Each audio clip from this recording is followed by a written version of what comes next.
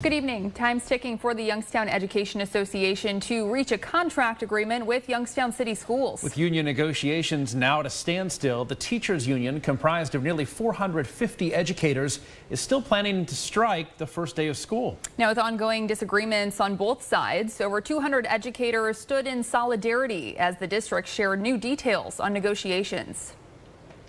A room of red at Wednesday's Youngstown City School Board meeting as contract disagreements continue between the teachers union and district officials. The issue here is that they need to get to the table. We had enough trouble getting to the table in the first place. Educators are asking for better pay and safer working conditions, officially filing a 10-day intent to strike notice this week. That makes August 23rd the first day of the strike, which is also the first day of the school year.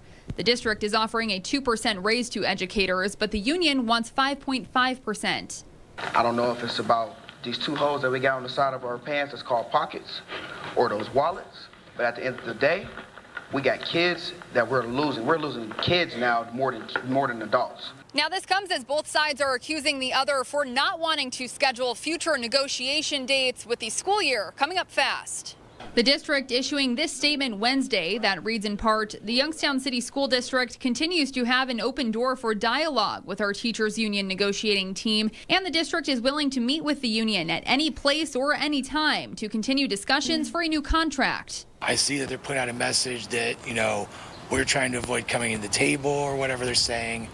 That couldn't be further from the truth. The school board immediately went into executive session regarding negotiations, but they did not disclose what was discussed. In the same press release, the district revealed the teachers union withdrew their fact-finding request and later issued that strike notice. The bottom line to me at this point is get to the table and set a good example for kids by being honest.